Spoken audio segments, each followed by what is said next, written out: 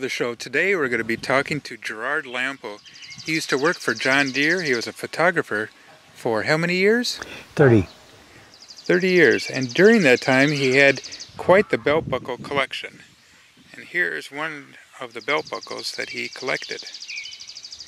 Can you tell me a little bit about that belt buckle? Well, belt buckles have come a long way, especially with John Deere. This one goes back quite a few years. I would say back around the 20s or 30s. And as you can see, it's got 4 legs, and it's kind of crudely made. And as